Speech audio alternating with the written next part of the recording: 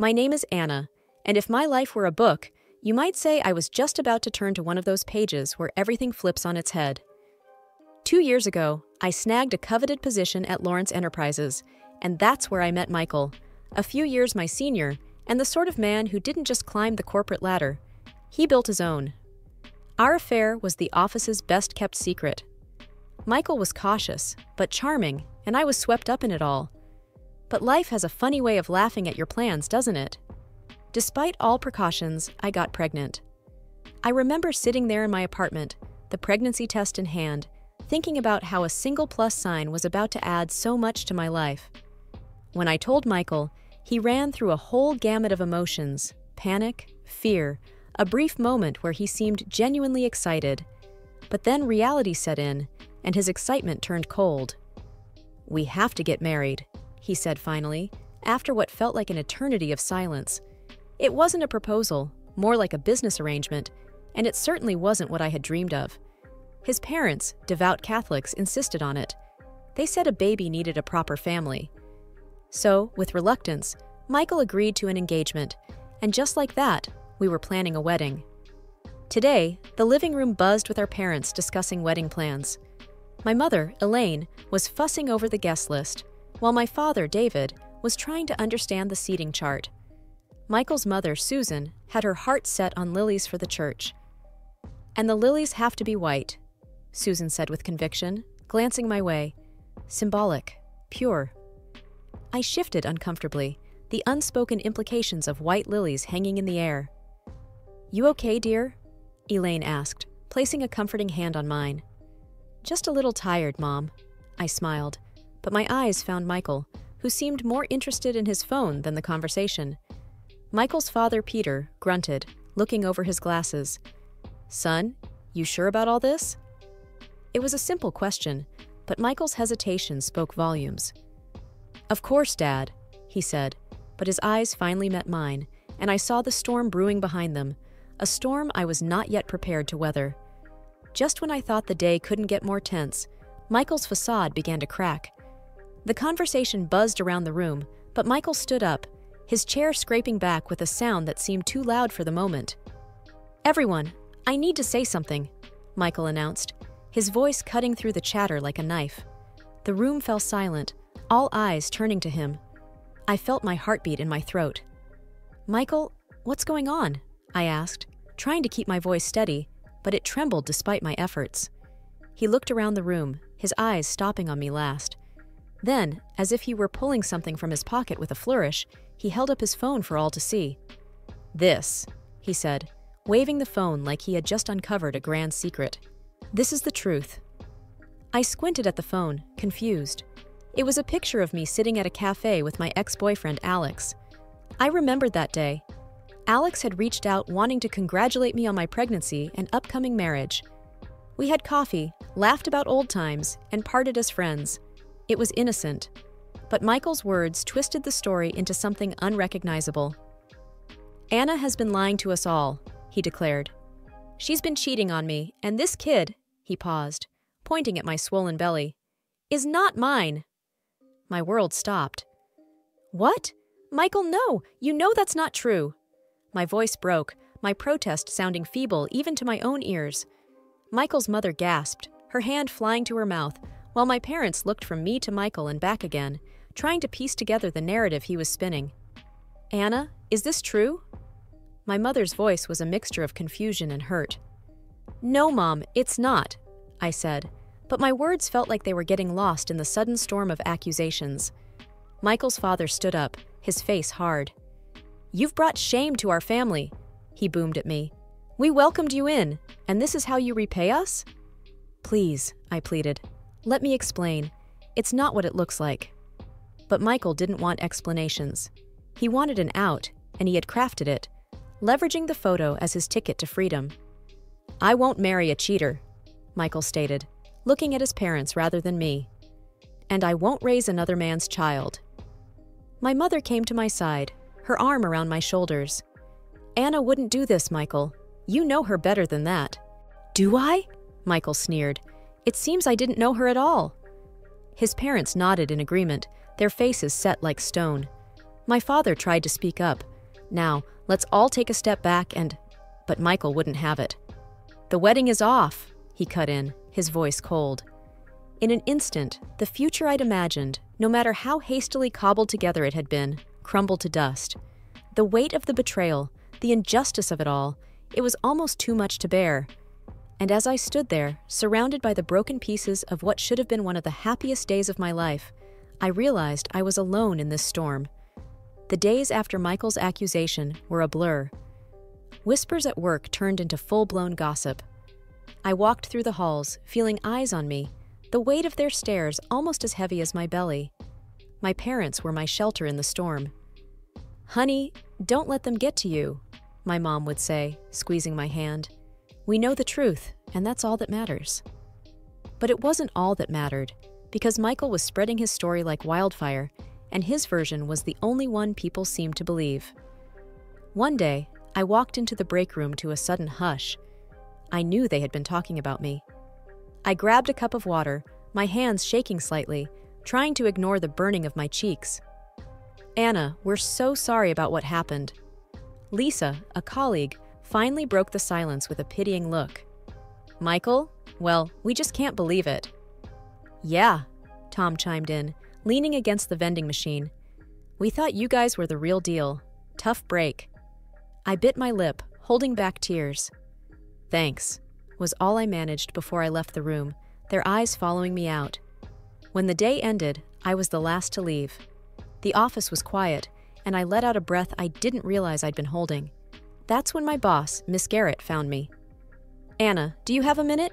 she asked, her tone neutral. I nodded, too tired to speak. "In my office," she said, and turned on her heel. Miss Garrett's office was a stark contrast to the rumors outside. It was quiet, calm. She sat down across from me and looked me straight in the eye. "I've known you for 2 years," she started, "and I've known Michael for longer. This doesn't add up. What's going on?" I exhaled slowly, the truth bubbling up. "I met with Alex, my ex, but it was just as friends. Michael took a picture and used it to call off the wedding, claiming he's not the father." She frowned. "Why would he do that?" I shook my head. "I don't know. He's convinced everyone I'm a liar." Miss Garrett leaned back in her chair. "Well, I don't buy it. If you need anything, time off, a change of environment, just let me know." Her words were kind, a small beacon of support, but they couldn't fix what was broken. "Thank you, Miss Garrett. I just need some time to figure things out." The next morning, things took a sharp turn. I woke up to contractions. Stress had driven me into early labor. At the hospital, my mom held my hand as I brought my baby into the world, a beautiful, healthy baby boy. "You're so strong, Anna," my mom whispered as I cradled my son. I looked down at his tiny face, his little fingers wrapped around mine. "We're going to be okay," I told him, but in my heart, I knew the hardest part was yet to come. The hospital room was quiet, save for the occasional beep of a machine or the distant sound of nurses' shoes on the linoleum outside. My little boy was here, 2 weeks early, his cries filling the room with life. Despite the circumstances, it was impossible not to feel a surge of pure love looking at him. "Anna, he's perfect," my dad said, peering over my shoulder to get a better look at his new grandson. His voice was rough with emotion. I smiled wearily. "He is, isn't he?" Mom was bustling around, straightening things that didn't need straightening, her energy a contrast to the stillness in my limbs. "What are you going to name him?" I hesitated. The name Michael and I had picked out together now felt tainted. "Noah," I said suddenly, "after my grandfather." Dad's eyes misted over, and he nodded. He'd be proud. We were interrupted by a knock at the door. It was Miss Garrett, my boss.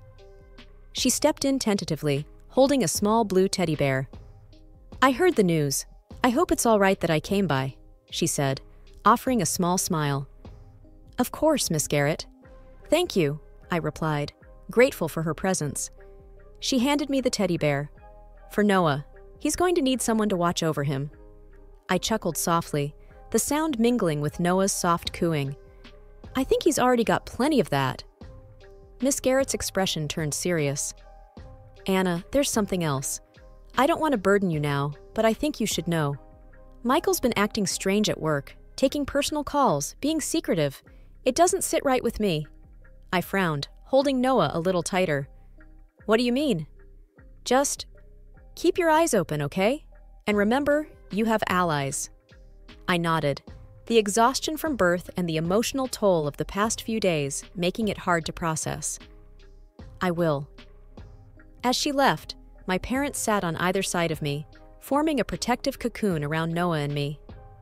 We're here for you, Anna, for both of you, Mom said, her hand warm on mine. I looked down at Noah, his tiny chest rising and falling in peaceful sleep. I know, I whispered, and that's everything. But in the back of my mind, Miss Garrett's words echoed, a warning that the storm might not be over just yet. Soon I returned with my newborn son to my parents' house. My father, a practical and wise man, looking at how much I spend on diapers and other children's needs, noticed that the child also has a father. To my questioning look, he replied that I needed to do a DNA test and confirm Michael's paternity. Armed with my father's advice and a determined spirit, I found myself standing on the doorstep of the house where Michael and his parents lived. I clutched the folder containing the DNA test paperwork like a shield as I rang the bell. Michael's mother opened the door, her greeting far from warm. "What are you doing here, Anna?" I steadied my voice. "I want to talk about the paternity test." Michael appeared behind his mother, his face clouding over with anger. "You're still on about that?" "Yes," I said, unfazed by his tone. "It's not just about us, it's about Noah." His father emerged, a stern look on his face. "Let her in. Let's hear this." Inside, the air was tense, the three of them facing me as I stood my ground. "I'm not leaving until you agree to the DNA test," I stated. Michael scoffed. "I won't be part of this charade." His father, however, cut him off. "If you have nothing to hide, you'll do the test. We raised you better than this." Michael's mother nodded in agreement, surprising me. "She's right. This is about the baby now." Their insistence seemed to corner Michael, and after a long, heavy silence, he finally agreed. "Fine, but when it shows I'm not the father, I want you out of our lives for good." I simply nodded, knowing full well the truth would come out. "You'll get the details from my lawyer." As I turned to leave, his mother's eyes met mine, a complex mix of emotions passing through. I left with a sense of victory, not for myself, but for Noah, who deserved the world and more. The courtroom was awash with a tense silence as everyone waited for the judge to speak. He cleared his throat, his eyes scanning the document in front of him. After reviewing the DNA test results, it is the conclusion of this court that Michael Harris is indeed the father of the child. Michael's parents gasped, his mother's hand flying to her mouth. Whispers snaked through the onlookers as Michael sat, white as a sheet, unable to look at anyone. "But, Your Honor," interjected Michael's lawyer, "this doesn't address the public allegations made against Mr. Harris concerning the mother's alleged infidelity." The judge looked sternly over his glasses. "The court acknowledges the seriousness of the allegations. However, the DNA test—" Before he could finish, the doors opened, and Miss Garrett, my boss, strode confidently to the front with a security officer by her side, a USB stick held up like a winning lottery ticket. "Your Honor, if I may, there is further evidence that needs to be considered," she interjected. The judge nodded. "You may proceed." The courtroom's attention was glued to the screens as the video began to play. There was Michael, my once loving fiancé, in the office, his arm a little too low on the back of a colleague, a woman from a wealthy family known in our company. Miss Garrett spoke firmly. "Your Honor, it appears Mr. Harris had another motive for his accusations against Miss Bennett. He sought a relationship with a more financially lucrative partner and used the photographed meeting with her ex to construct a false narrative." The courtroom erupted into chaos, people trying to make sense of what they were witnessing. Michael's lawyer attempted to protest, but the judge raised his hand for silence. Michael's mother turned to him, betrayal written all over her face. "Michael, how could you?" Her voice cracked. It's not like that," Michael stammered, but the video left no room for excuses. His father stood up, his voice shaking with fury. "You brought shame on us, son." The judge called the room to order. It is clear Mr. Harris's actions were premeditated and callous. Not only has he attempted to evade his parental responsibilities, but he has also defamed Miss Bennet's character. We will reconvene to discuss the ramifications of Mr. Harris's actions. Court is adjourned. As people filed out, whispering and shaking their heads, I stood there, my heart heavy but vindicated, Noah cradled in my arms. This chapter of our lives was closing, and a new one, filled with hope, was beginning. The days following the court's verdict were quieter than I had ever experienced. With the truth laid bare for all to see, the once overwhelming cacophony of gossip and judgment from colleagues and so-called friends had faded to a hush. Then came a day that would set in motion a change I hadn't anticipated. A tentative knock on the door while Noah was napping in his crib. Standing on the threshold were the last two people I expected to see: Michael's parents, Susan and Peter Harris. The lines on their faces seemed deeper, etched with regret. "Anna, we know we have no right," Susan began, her voice quivering as she clutched her husband's hand. "But we're here to apologize, to you and to Noah." Peter nodded, swallowing hard. "We've been misled by our own son, and we've hurt you. That's unforgivable." I led them into the living room, the air thick with tension. They took in the scattered toys, the pictures of happier times, the evidence of a life they had tried to reject. "Why should I believe you now?" I asked, arms folded, my stance guarded as I stood by the mantelpiece. "After everything, why come here?" They exchanged a glance, and it was Peter who responded, "Because we were wrong, and because Noah is innocent. He shouldn't suffer because of his father's actions, or ours." I took a deep breath, the sound of Noah's gentle breathing from the baby monitor a reminder of what was at stake. "You hurt me. You both did. It's not just about believing you, it's about whether you can be trusted with our son." Susan reached into her purse and pulled out a small, worn photo of Michael as a child. She offered it to me with a trembling hand. "This was Michael on his first birthday. We were so full of hope then. I guess we still want to feel that with Noah." Peter's voice was low, filled with a father's grief. "We don't expect forgiveness, Anna, but we'd like to try to make things right. We'd like to be a part of Noah's life, with whatever boundaries you set. We'll respect your wishes, no matter what." We sat there, the three of us, grappling with the weight of what was being asked and offered. Noah stirred on the monitor, a soft coo breaking the silence. I sighed, the fight draining from me. "Okay, but we take this one step at a time, slowly. Noah doesn't need more upheaval." They agreed readily, relief evident in their posture and the way they finally met my gaze. As days turned into weeks, their presence became a cautious constant. They were there for Noah's first words, his first steps, always respectful, always aware of the boundaries I had put in place. And somewhere along the line, the ice thawed, allowing for a fragile new beginning.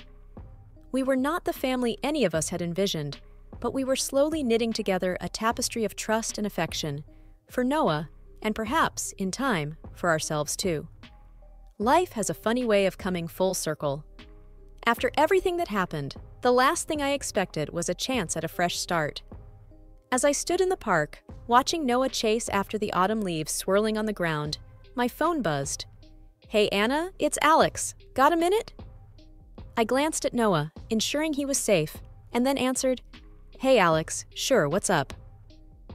There was a pause, and I could picture Alex's thoughtful frown, the way he always looked when he had something important to say. "I've been thinking a lot about us, about you really, and what you've been through. And I guess what I'm trying to say is, I admire you, Anna. You've shown such strength, and I was wondering if you'd like to meet up sometime, just the two of us?" I felt a flicker of surprise, warmth spreading through me. "Like a date?" He laughed softly. "Yeah, like a date, but no pressure. I just think we've got a lot more to talk about than the past." Watching Noah giggle as he played, a sense of hope bloomed within me. "I think I'd like that, Alex. Let's do it." "Great! How about this Saturday? We could grab coffee," he suggested, I smiled, feeling a lightness I hadn't felt in ages. Coffee sounds perfect. As I ended the call, I felt Noah tug at my coat. "Mommy, look, I caught a leaf." I picked him up and spun him around, his laughter infectious. "You sure did, sweetie." Noah's eyes were bright with joy, and in that moment, I knew we were going to be okay. Life had thrown us a curveball, but we'd caught it and thrown it right back. Now, it was time to start anew, not just for Noah or for me, but for the possibility of what lay ahead with Alex. With the park's golden hues around us, I realized that this was more than just a new chapter. It was a whole new book, and I was ready to start writing it.